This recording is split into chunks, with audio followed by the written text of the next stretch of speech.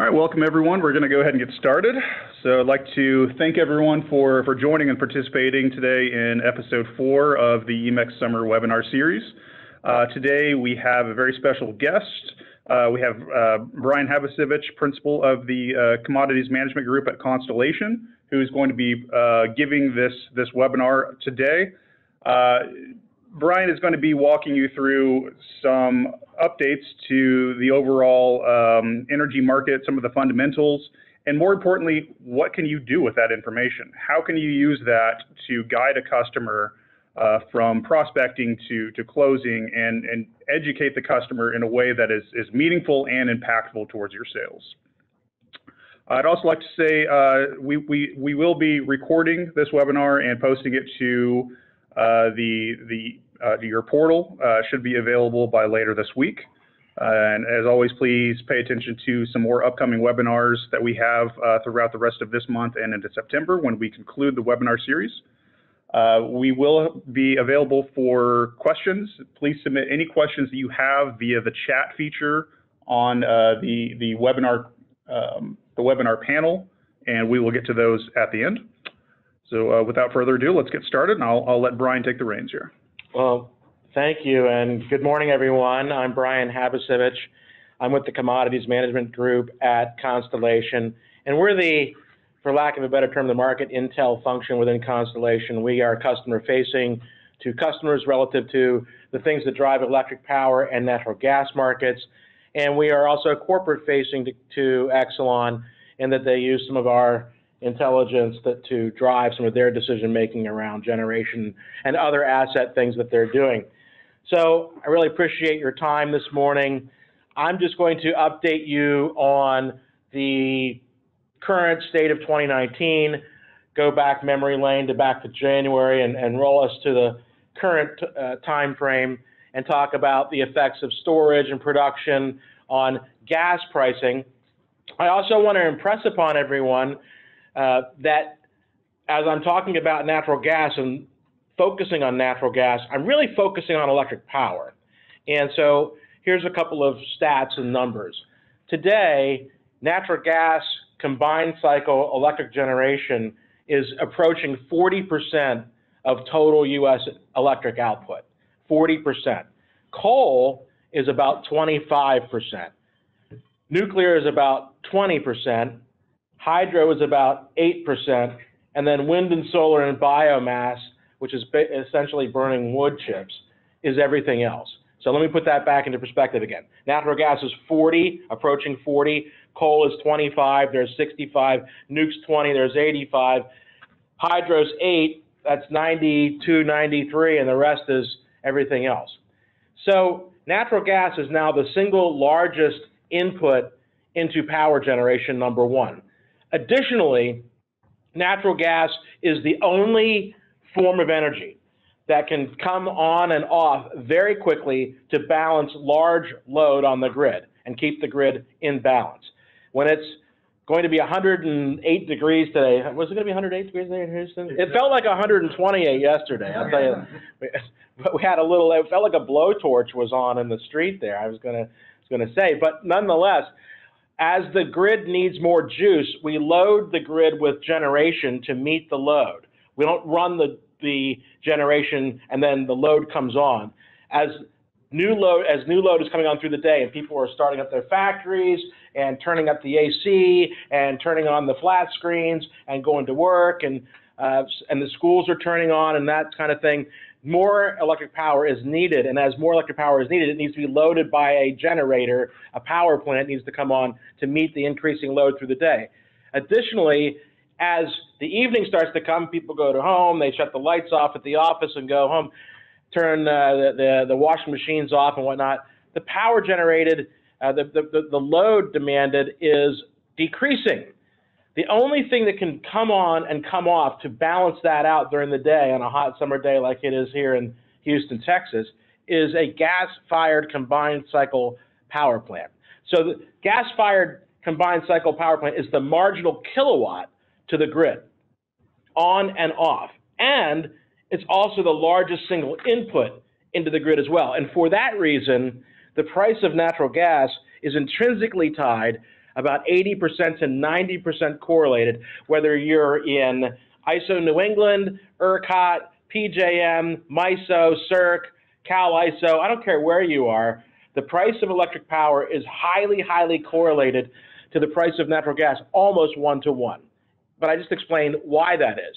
And so that's why when we do a energy market fundamentals update, that we focus so much on natural gas, because natural gas is the primary input into the electric power market. So with that, then, all of the things I'm going to say about natural gas, whether they be bullish, bearish, or neutral, then you can lay that onto bullish, bearish, or neutral of electric power. And I think it's a very important discussion because I know that there's a lot of new people in the company and others who maybe understand the relationship but not exactly, and I think it's important to explain that. For those of you who know it very well, I apologize, but I think there's a lot of people in the room potentially who don't know it that well, and I felt that it was an important point to make, that I'm really focusing on gas, and I know that most of you are focused on electric power, but they are intertwined. And of course, many of you are brokering gas too, so we can cover the gas market as well. Kill two birds with one stone. So obviously, weather is a major input into the natural gas and power markets. Hot in the summer means a lot of air conditioning load. We now have 2 coincidental peaks. So in natural gas, it's also important to understand that the largest single vertical of demand for natural gas is not industrial, it is not commercial, it is not residential consumers, it's electric power generation. That's if you took all of the trillions of cubic feet that are produced in the country, the largest share of those TCFs go to power generation. It's now the single largest consumer of natural gas in the country. And so weather is playing an increasing role both summer and winter in terms of gas demand. In the summertime, we have a lot of gas demand generated by power generation, right? Single largest consuming sector of the 4 big buckets of demand, again, residential, commercial, industrial, and power gen. Power gen is number 1 now. And we've doubled the amount of natural gas used to make electricity since 2010 in the United States. So it's a growing element of gas demand in the future. So obviously we concern ourselves with the weather. So let me just talk about weather in general for the year. We had a pretty cold winter, a normal, that is, cold winter, pretty much on lines of 30-year average. We had oscillations in that period where it got warmer. We had warm-ups and cool-downs. That's very typical. And at the bottom line is, from a heating degree day standpoint, that is population densely weighted. And that's how we look at it from our weather team. And at Constellation, we have 3 staff meteorologists who are obviously energy professionals first, and then, well, they're weathermen first, but they're energy professionals as well. And we look at everything from cooling degree days in the summer to heating degree days in the winter, weighted to population. So if it's brutally cold in South Dakota and Montana and Wyoming, that could skew the national numbers in terms of how cold it is. But we look at it from a population, because frankly, if it's really, really brutally cold in Montana, that doesn't really matter that much because nobody lives there. But if it's brutally cold in the eastern seaboard, in the I-95 corridor, that matters a lot more. So from a weather perspective, we had about a 30-year normal winter. We came out of the winter with very low storage inventories on a 10-year low in storage to start the injection season. So for those of you who don't know, we have a storage injection season for natural gas where we inject inventories into underground storage. Underground storage in natural gas is predominantly kept.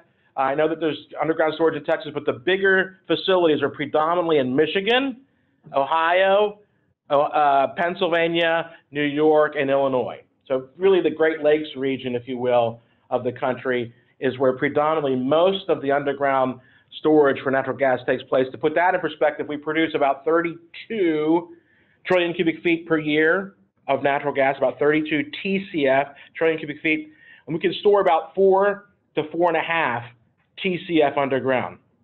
And we came out of the winter this year with very low inventories, and so there's a kind of a bullish factor in the first quarter. As we exited the first quarter, we inject natural gas into underground storage April through October, and we pull it out of underground storage November through March. So there's an injection season, April through October, we put it in the ground, and we take it out November through March.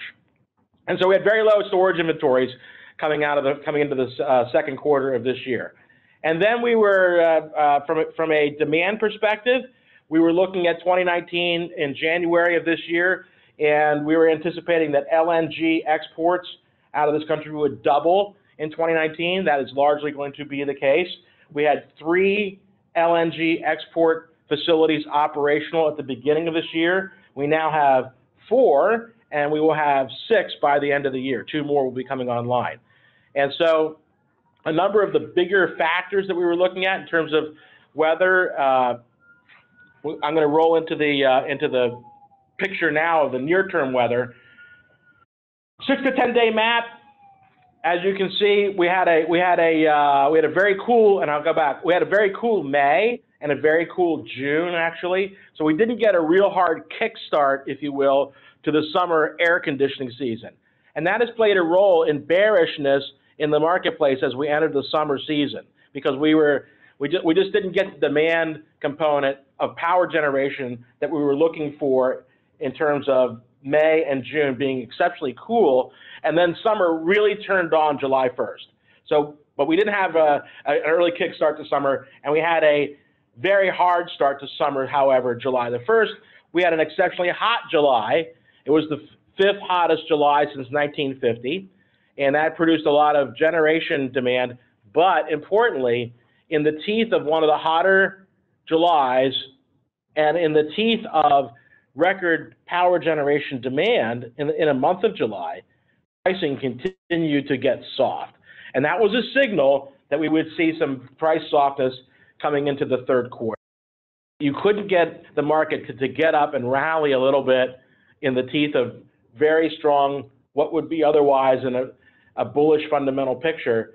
And we saw prices soften and soften and soften through the month of July and coming into August. So I think that's indicative of a couple of things that we'll talk about here in a few minutes when it comes to production and storage, predominantly of natural gas. But as you can see, the 6 to 10 day weather map is above normal through most of the country, normal in the southeast United States. Again, not severely above normal. So you see the yellow above is +3 degrees above and normal is the 30-year average temperature. So from a meteorological standpoint. So we're not overly bullish looking. If it were red, super red all over the place, that would be a different story. But given where we are on today's date relative to this weather map from the 6 to 10, that's not an overtly bullish, somewhat supportive of current pricing action, but certainly not overtly bullish. Here's the 11 to 15 day map. So this is now getting us more or less to the end of August, and you can see the I-95 corridor continues to be above, and the rest of the country in the interior is normal and then above in the west. So again, not overly, somewhat supportive maybe, but certainly not overtly bullish but not overly bearish either. It looks neutral to supportive at this point. So summer so far, I think we would say that we had a cool May, June. We had a very hot July. We're angling toward a more or less normal August. So kind of normal-ish, I think, is kind of what we're going to say about this summer.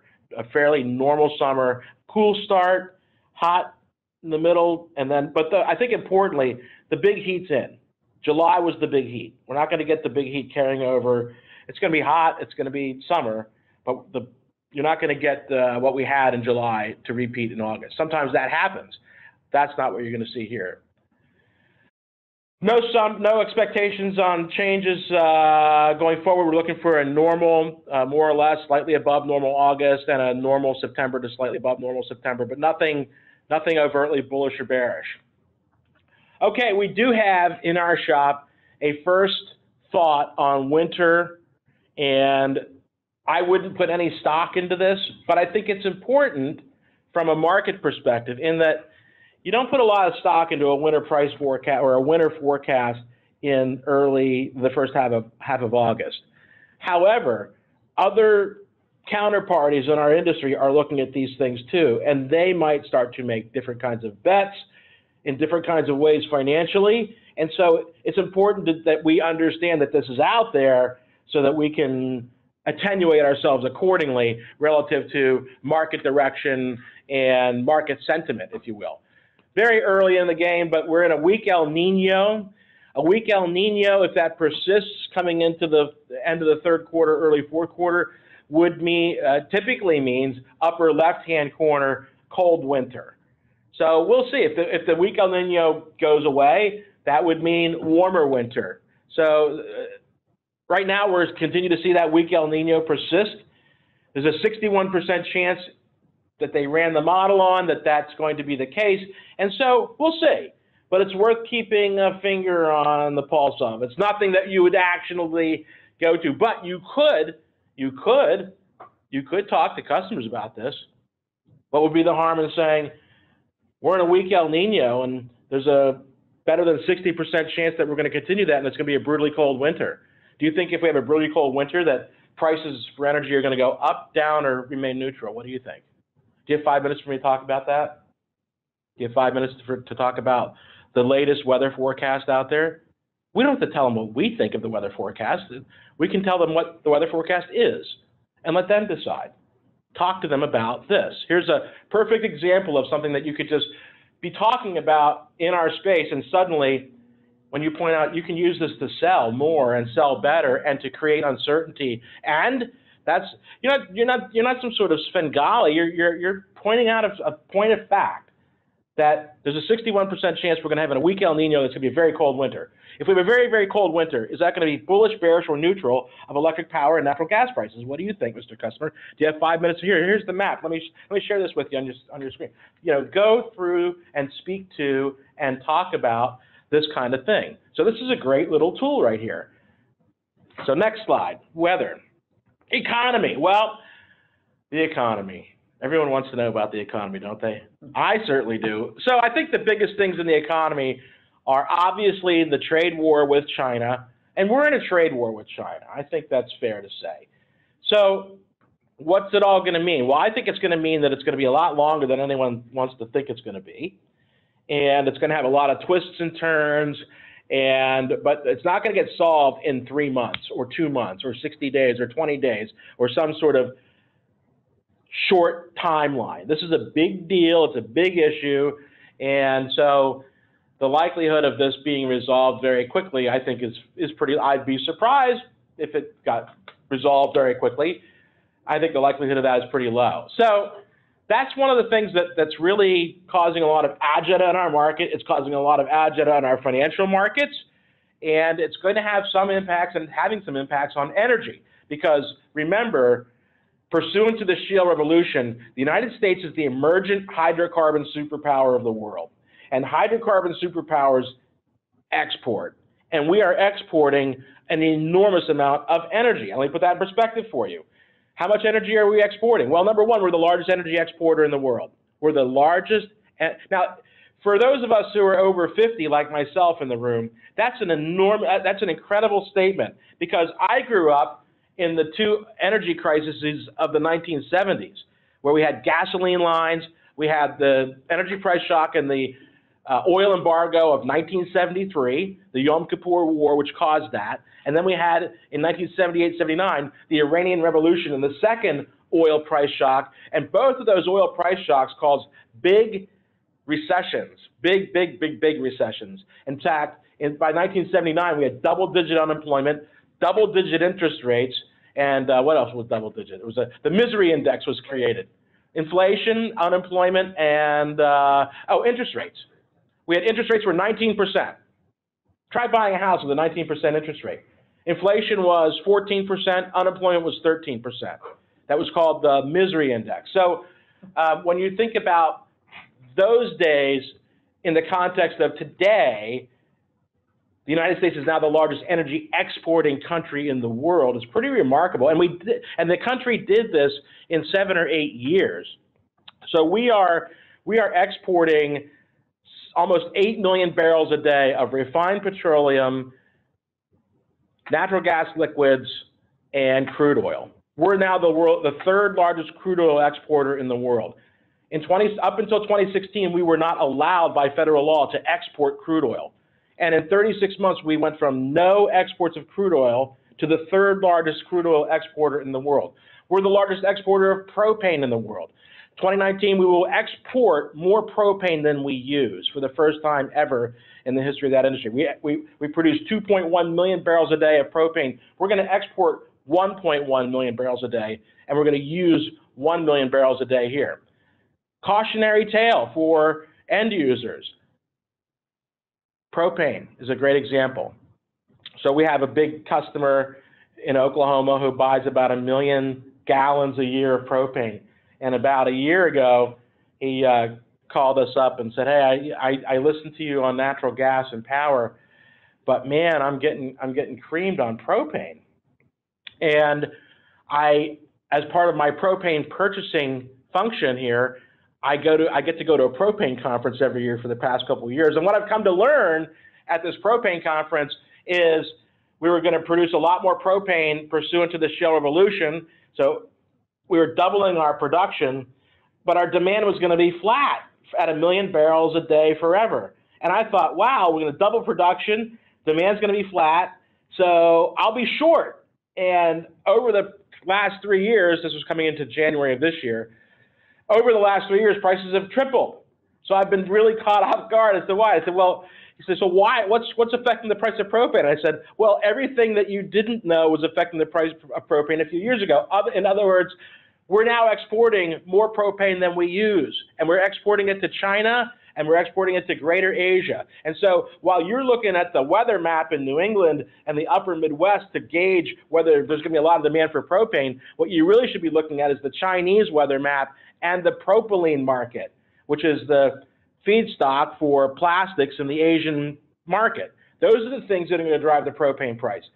Similarly, so escalating trade tensions as the world's leading exporter of energy, almost 8 million barrels a day of refined petroleum and NGLs for starters. That's $300 billion of exports, by the way. That's twice as much exported product as all of U.S. agricultural exports. U.S. agricultural exports are about $150 billion. It took us 200 years to do that. It took the shale revolution 7 years to make $300 billion a year of energy exports. We're the largest exporter of refined petroleum products in the world, and we're the third largest exporter of crude oil in the world. We're the largest exporter of propane in the world. We're the largest exporter of ethane in the world. And now we're the third largest LNG exporter in the world in 36 months. So trade with China and currency and the things that go into this trade war have an impact on our market. So you need to pay attention. Here's one of them. So crude oil. It's important to understand as energy professionals that crude oil, even though we don't sell crude oil in our business, we sell electric power and natural gas, crude oil matters to us. Here's why. So the price of crude oil to a producer or to a natural gas producer has both crude oil, natural gas liquids, and natural gas in their portfolio. And so crude oil is a much bigger bang for their buck at the drill bit than is natural gas. If crude oil is $75 or $80 a barrel, there's a pretty big appetite for $2 gas by the producer. $2 is less indifferent, more or less somewhat indifferent to low potential natural gas prices. But when crude oil is $50 a barrel or $40 a barrel, there's a very low appetite for low liquids and natural gas pricing. So crude oil really matters a lot to the whole natural gas production spectrum in a big way, more than you might understand. So you should keep your finger on the pulse of the crude oil market. If crude oil prices are going down, that's going to put upward pressure, all of the things being equal, on the price of natural gas and therefore electric power. If crude oil prices are going up, that will relieve pressure on the other way out. They're inversely related. And so a strong U.S. dollar, because of the trade war that we're having with China, they're devaluing their currency. Our currency is getting stronger, and our currency is highly related to the price of oil in terms of the price direction that it takes. A strong dollar means weak oil prices. A weak dollar means strong oil prices. We have a very, very strong dollar, and that's pushing prices down for crude oil globally, because crude oil is denominated in U.S. dollars. So the price of U.S. dollar relative to other currencies is inversely related to the price of crude oil.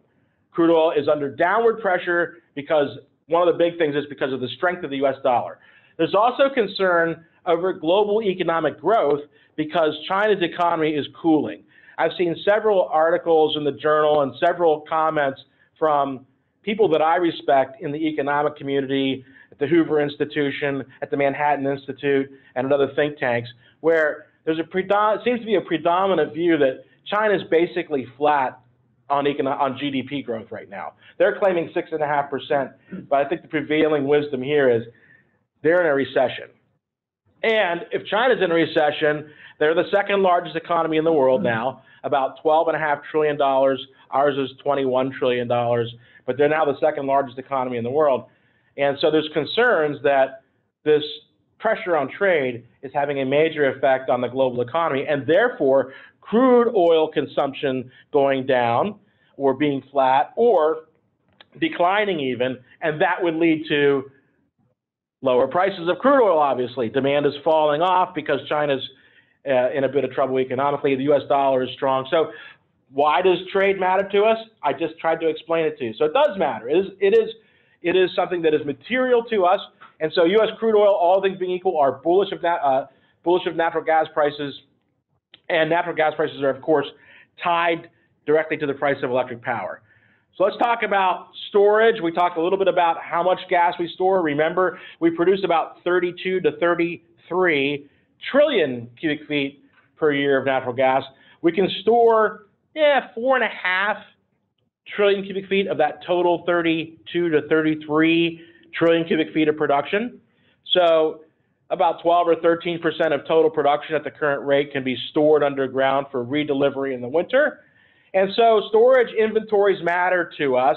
They matter more or less depending on how rich or how not rich they are relative to historic inventory levels.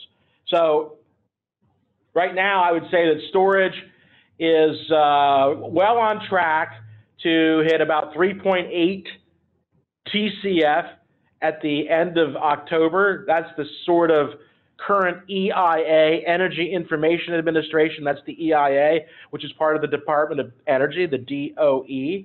So we started the season. We started this season, the injection season. That is April 1st, when we start to inject gas in underground storage. We started the injection season at a 10-year low.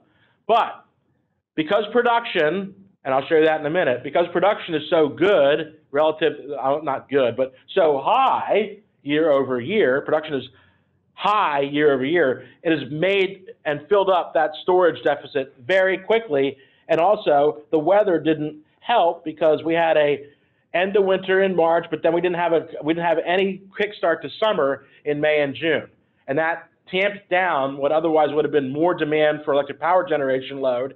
And so those factors combined, high production and lack of weather cooperation, fills storage inventories. We had 8 or 9 weeks in a row of triple-digit injections, which were all-time records, 8 or 9 weeks in a row. And so storage went from a bullish indicator in the first quarter. Hey, we're really low. That's bullish. We're really low in storage inventories. That would be bullish. Otherwise, to a bearish indicator by June. Because by June, we were filling up so fast. And you have an idea, then you have an algorithm that you work on, basically on storage. You start to calculate the degree days, the air conditioning loads, and the power gen demand, the exports, and you are now kicking out a pretty reliable storage injection model once you get into the second quarter. And so there's a lot of comfort in the marketplace that we're going to have ample storage, 3.8 TCF, a lot more storage than we had last year, and above the 5-year average of inventory. And that's giving a lot of bearishness into the marketplace. So storage has been a bearish factor for several months going forward. I'd say it's now it's cooked into the numbers more or less at this point. So unless there's a surprise and we get a lot more injections than we otherwise would have thought, that it's kind of baked in at this point. But it has been a bearish factor, without a doubt. So storage is bearish. Weather, neutral to slightly bearish. Again, so then you roll into production. Dry gas production. Well, we did actually kick up through the month of, I want to update this a little bit, because if you look at the total numbers of production, we're now at about 91.3 to 91.5 BCF, billion cubic feet per day of dry gas production. So you can see on the x-axis, that's time. On the y-axis, that's billions of cubic feet per day. So a couple of things I want to draw to your attention. BCF a day. Look at 2018. It's the black line, upper left-hand corner. And you can see that, yeah, thank you. You can see that the last year in 2018, we started the year in January at about 77-ish BCF a day of production. And by the time we hit August, we were at 85-ish BCF a day. So last year, 2018, we started the year at 77 BCF a day, more or less, of production. And by this time in August, we were hitting 85. This year, however, we started the year at around 88, 89. We're now at 90, 91. More or less flat, at least so far. Now, again, ticking up here in the month of August, picking up almost a BCF a day in the last week. That's pretty remarkable. But the point is that if you look at just last year, year to date, we were up 8 BCF a day. Year to date here, we're up 1 or 2. So the trajectory has changed a lot, number one. Even though the year-over-year numbers are impressive, why do we look at the impressive increase 2018, 2019 in natural gas production? Well, first of all, that's all because of the shale revolution. So we have been, with the exception of 2016, when prices got really, really low and production then fell off for crude oil and natural gas because of low prices. With the exception of 2016, the time period of the shale revolution starting in 2007, 2008, we have year-over-year increased our natural gas production, right? But the biggest increases have come in 2018 and 2019. And the reason for that is twofold. One, in 2018, a large number of pipeline assets and infrastructure to get stranded gas out of the Marcellus and Utica shales came online. It had been under construction for a period of 2 or 3 or 4 years, depending on which project you're talking about, but it came online and came to fruition in 2018 and brought a lot of what was unmonetized, stranded supply in the Utica and the Marcellus to market, number one. Number two, the price of crude oil recovered and brought a lot of associated natural gas in the Permian to the fore as well. So crude oil price recovery brings associated natural gas, that is, natural gas associated with the production of crude oil, to market at the same time that a convergence of infrastructure in the form of pipe and processing, particularly in the Marcellus and the Utica, but other places as well, converged on 18 to drive 18 and 19 way above the line. So where are we going from here? Well, if we continue to be more or less flat for the rest of this year, that would begin to favor the demand side of the balance. In other words, we're oversupplied right now. That's obvious when you look at the screen. But if production stays flat through the year, there are other demand components that are going to come in here, like another 3 BCF a day of new LNG demand, for instance, and then winter comes into play, right, somewhere. And if you have an early kickstart to winter like you did last year, again, we saw prices go from the second quarter last year in natural gas to the fourth quarter up over 70%. Hey, there's another talking point. Last year, prices for natural gas and other energy forms rose as much as 70% from the second quarter to the fourth quarter. Do you think you want to buy these very low prices now this year? The same thing could happen this year. What could stop it? If we have an early kickstart to winter like we did last year, prices went up significantly. If you're not buying now, you probably should be buying some, if not all, of that energy, right? You can use last year as your example. So dry gas production has been more or less flat, albeit the first 13 days of August, we are now ticking up a bit. So we'll see how that goes. Production matters. We keep track of it every day. Gas consumption in the power sector setting an all-time record. That shouldn't be a surprise to anybody. We have retired since 2010 about 40% of our coal-fired power plants in this country. So we have retired about 225 units. So we were at 525 roughly coal-fired power plants in the United States in 2010. We retired 225. We're down to 300 units. And really one of the only games in town, obviously, to fill that base load energy is gas-fired combined cycle power. And therefore, you're seeing a record gas consumption in the power sector. LNG facilities set a record in July. That's not a surprise. Again, you can see the ramp up in BCF a day, and again, that will also help mop up some excess supply as we get into the fourth quarter of this year. And then you have a lot of new LNG interest in terms of new terminals on the books. I think there are 13 facilities additionally that are in some sort of permitting process with the FERC at this point. The United States as energy exporter to the world is a kind of a well-oiled machine at this point. Again, we're the emergent hydrocarbon superpower of the world, and hydrocarbon superpowers export, and end users should understand that our market is changing, like the propane market has changed radically.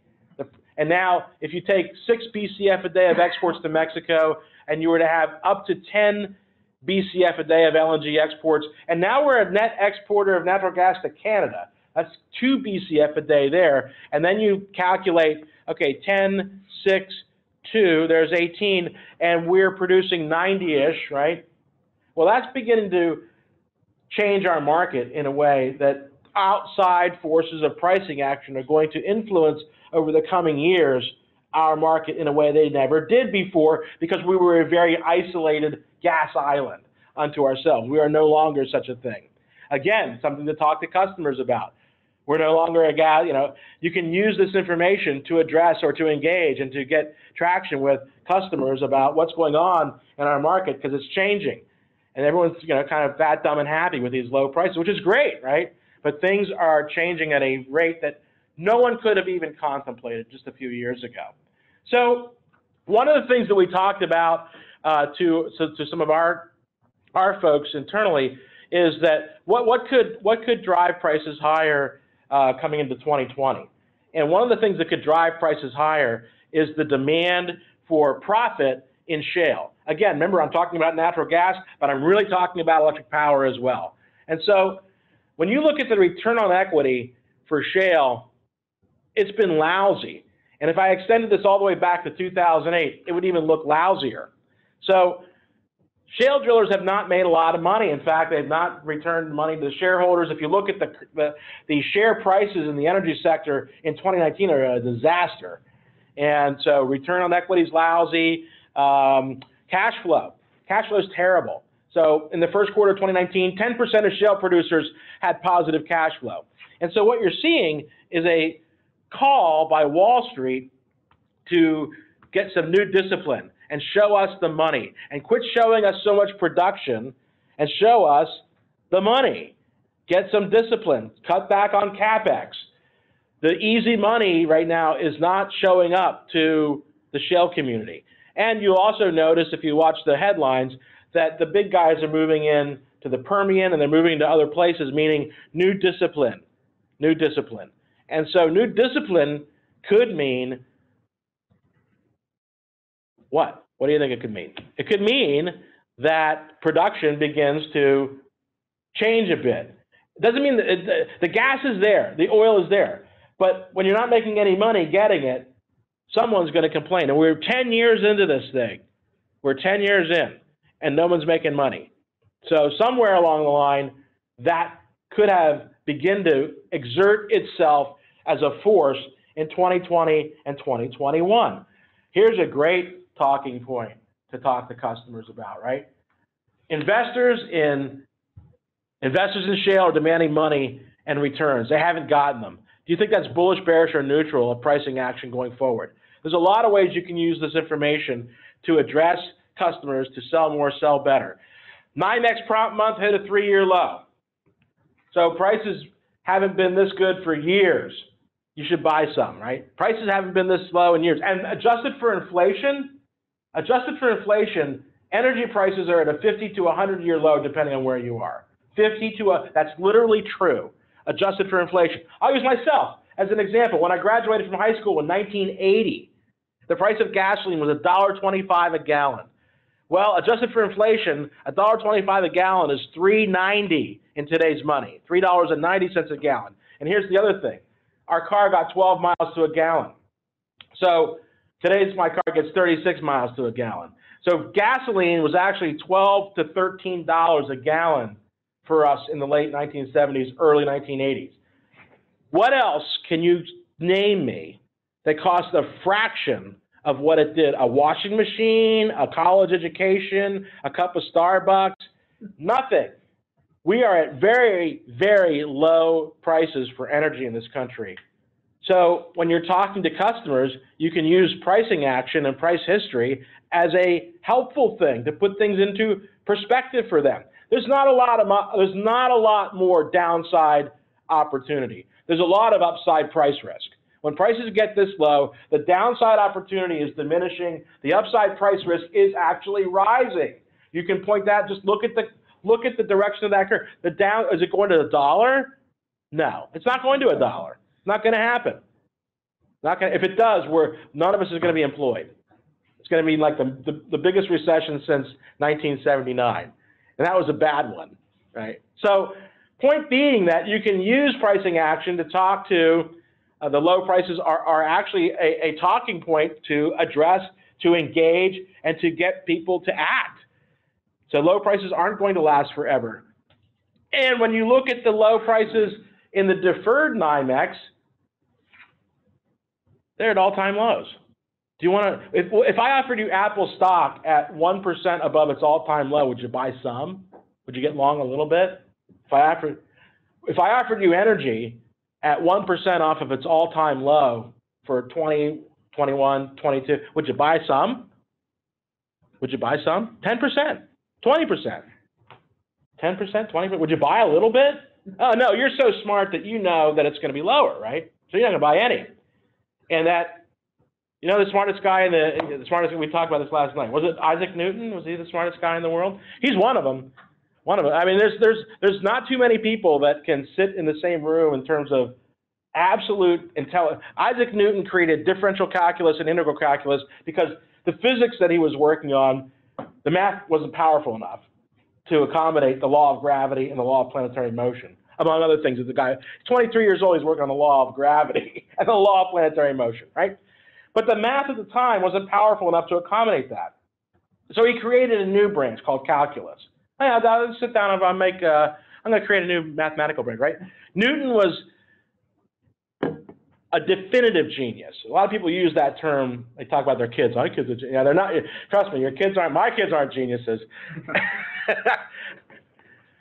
We use the term very loosely. He was a real one, and he's one of a couple of dozen maybe in human history. If you really want to put that rarefied air around a guy like Einstein, Newton, Bach, those are real geniuses.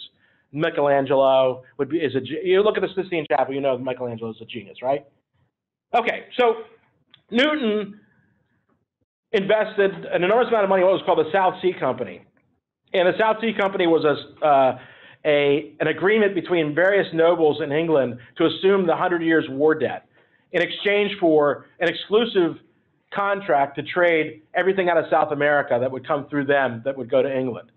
And so the British government snapped that up, and they issued shares in the company, and the shares began to skyrocket. And Newton was one of the early investors. And the guy perfected Kepler's law of planetary motion, wrote the law of gravity, wrote all the Principia Mathematica, calculus, differential calculus, integral calculus, 3D calculus, linear algebra. So the guy's pretty bright, right? And he invests his money in the South Sea Company, and the stock goes up over 3 years, and he gets out, and he has 20,000 pounds sterling.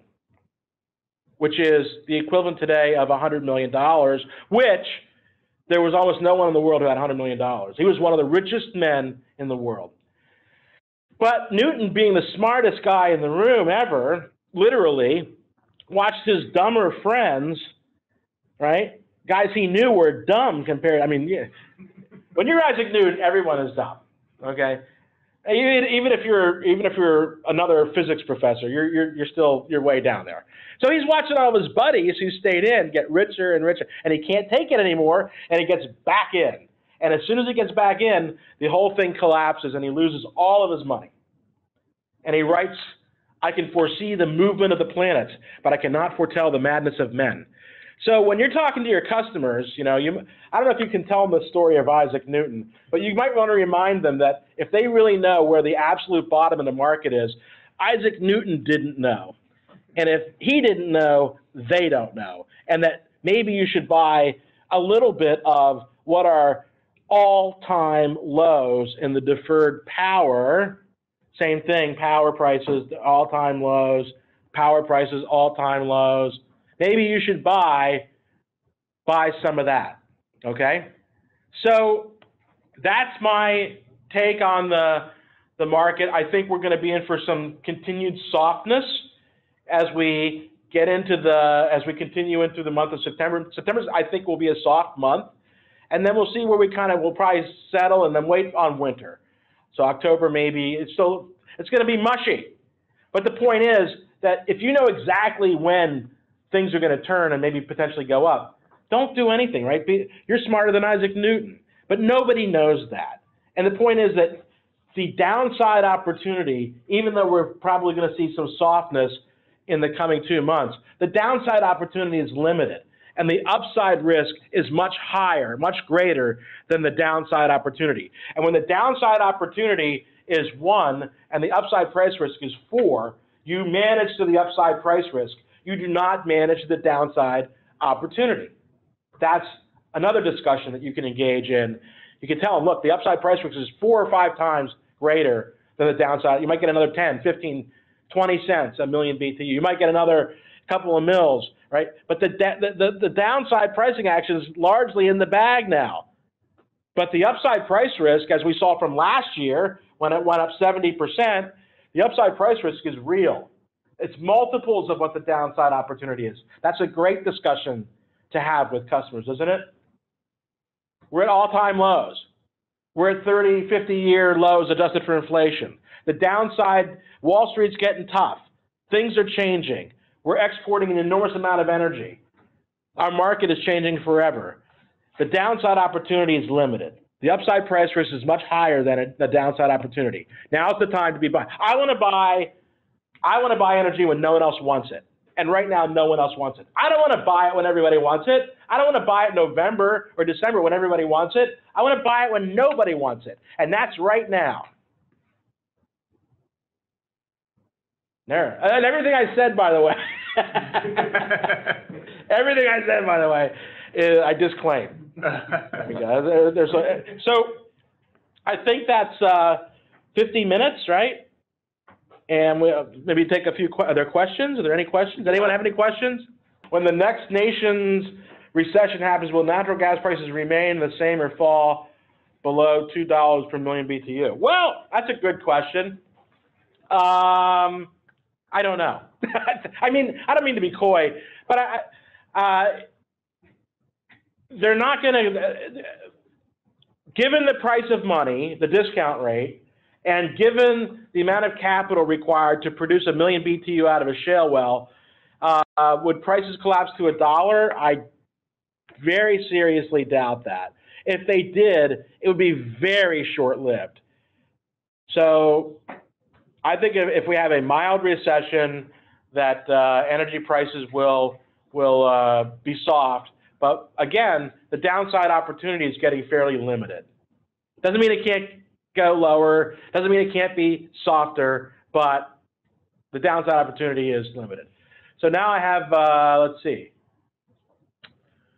for the 2020 calendar year? Is that what I'm? Yeah, so question from William. So for the 2020 calendar year, so basically he's asking, given all the uncertainties regarding NITS, capacity performance, tech charges, RPS, all the change in law events, is that going to be more impactful, more of a concern for a customer if they want to lock in a long-term rate versus if gas prices were to go up to $3.50? They should be concerned about both. Mm-hmm. So one is controllable and one isn't. So you got to focus on the controllable. And I think that's how I would talk to a customer. If you have controls and you have things that are beyond your control. The ancillaries are not, you can help, you can intervene, you can be active, but for the most part, most end users are not going to do that. They're takers of those things that happen. Whereas on the other side, you can control it. So I'd focus on what I can control. And if you do have any questions, be sure to type those in the Q&A portion of your webinar. What's your take on the political risk, the outlook? We're getting into the Democratic debates. We got a year before the election, but of course we're looking at long term. Mm-hmm. If you do get a Democratic administration in, how's that going to affect the shale revolution and fracking and all that, or is that mostly going to be done at the state side and that federal's more on offshore? Well, that's a great question because I think the political risk is rising a lot relative to the shale revolution. And when you look at the platform of the Democrats who are running, they're essentially hostile to it. I mean, so there's no other way to put that in terms of whether it's right or wrong, or that's not the issue. They're not really friendly to the industry in terms of producing oil and gas. So I don't think that's a secret. So I think that there is some political risk that's rising there. As to how to quantify that or what to do about it, I think that's a different issue. But certainly there's political risk is rising. If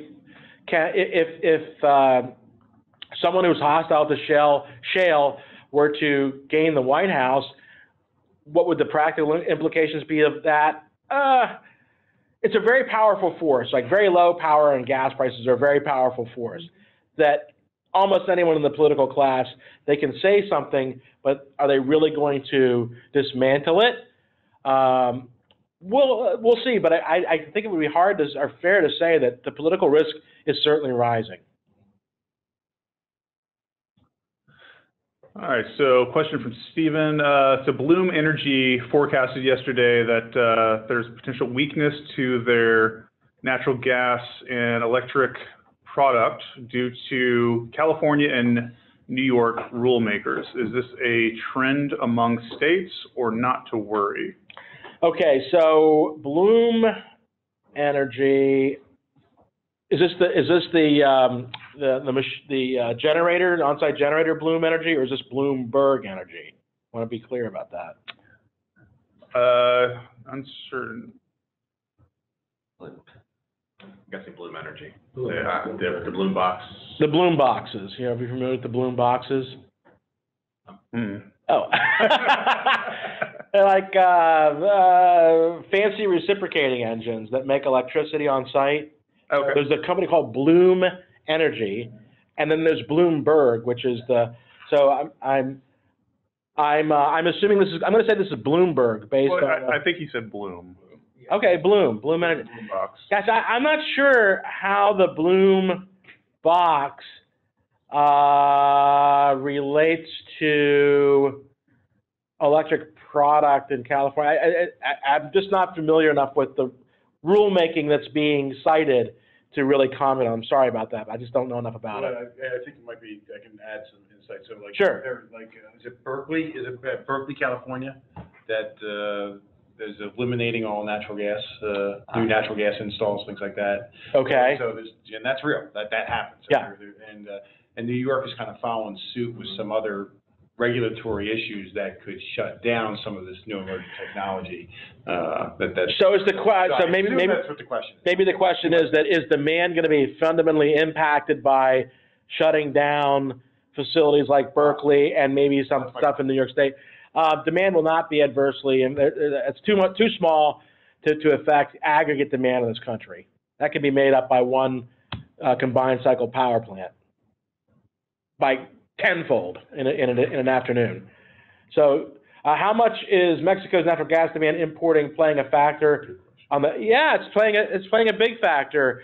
There's been an enormous amount of investment in putting pipe across the border, so there's infrastructure improvements that have been significant over the past 5 or 6 years pursuant to shale to get gas to Mexico. Mexico is using this gas predominantly to make electricity, obviously, with gas-fired combined cycle technology.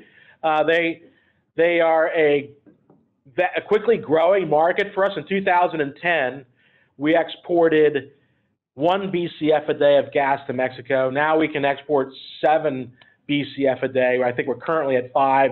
We hit 6.1 in the first quarter, but we could send 7 a day over right now. And so Mexico is a very quickly growing destination for U.S. natural gas. Additionally, Mexico has very little interest in producing a lot of natural gas on their own. They really have an interest in producing more crude oil, and they're going to focus their capital on that. So they're a great market for us, and it has major implications for Texas and for the U.S. market in general. Speaking of Mexico, where do you see their commercial power demand as far as their own generation? Do you see them generating their own electricity? Well, they do generate their own electricity for the most part. They import some, but Mexico generates a lot of its own electric power. In terms of Mexico reforming its power system to accommodate for third-party delivery, I know that there's a lot of buzz around that. There's a lot of interest in it. I know that a couple of parties are actually doing a few one-off deals. I will suggest to you that the market development there is going to be very slow. Follow-up question to that: how do you think Canada is going to Alberta and other new markets up in that area, Alberta, Canada? Do you find that there will be a lot of third-party suppliers working up more than? Are you talking about electric power markets? Yes. Okay, so the question was electric power markets in Western Canada, are they going to allow for a lot of opportunity for third parties?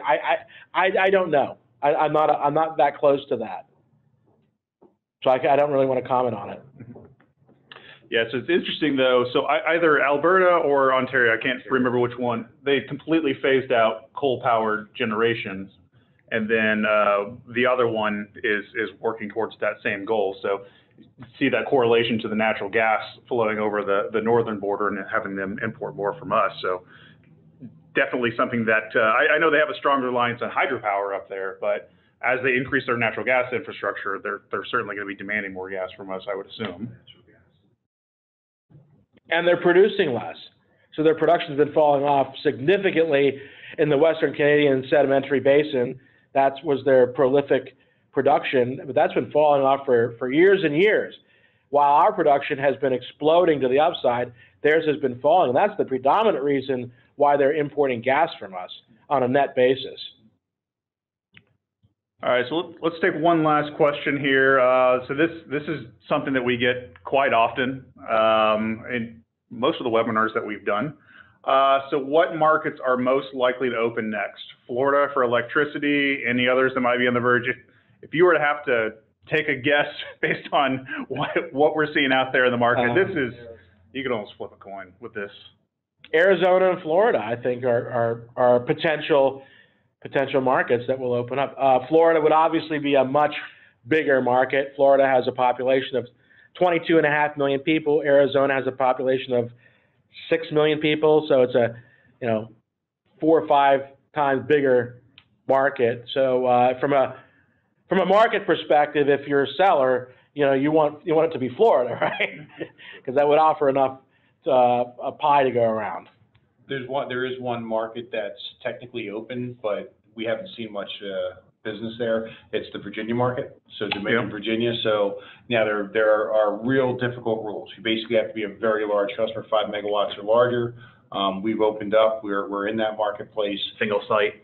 For the most part, single site you can aggregate, but you can't do a great example is Costco and Walmart both wanted to aggregate all of their stores and shipping facilities, and went to the PUC and asked for that permission to do that. They both got nixed. So you can aggregate. So let's just say a school like a William and Mary that has, you know, a bunch of dorms and so on and so forth over 5 megawatts, you know, that can happen. So just as long as you don't aggregate too much. Yes, well, it's really, well, Dominion made the argument that it's taking too much of the load off of their system, which is, you know, looking at Brian's face, to me, I say the same thing. That's kind of a hokey thing. But but that is a market that's very viable. There actually is a small gap of savings for customers willing to do that. Two things to worry about again is size. You know, 5 megawatts or larger, and the customer, if they decide to move off to a third-party supplier, they cannot go back to Dominion for 5 years. And you know, for them to do that, they'd also have to give that like immediate notice when they did their deal. So it's a 5 year non-putback situation. So there's a lot of strings attached. Yeah, but that market, in terms of the real viability of open markets really happening, that is the biggest opportunity you have in the marketplace right now. So. Awesome. All right, well, let's wrap it up. Thank you for joining. As I mentioned earlier, this webinar will be posted to the newsfeed of your portal soon. We will also send out an email with the webinar link.